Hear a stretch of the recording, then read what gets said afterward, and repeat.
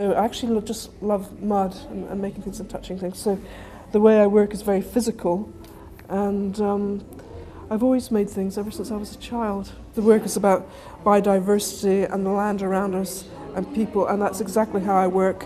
And I would say my current body of work really, it took off when, if a number of years ago now, I just dug up a bit of my flower bed and I put it in the kiln to fire as an experiment, and the black clay or soil, as it is, because it was topsoil, just turned bright red. I was absolutely mesmerised by this, and I've never looked back since. It's just, so I suppose that was the starting point. I work with the plants that are around me, and in Glasgow particularly, you have weeds that just arrive on the wind, and I just go out, I walk down the street and I look at the weeds, as it were, because they're not necessarily weeds, and I look at their textures and forms, and I pick them up and I embed them in the bowls. And I feel that sort of the way in which they've arrived there it sort of mirrors how city residents often arrive on the wind. We come in and we're migrants. I have to make to feel complete as a person.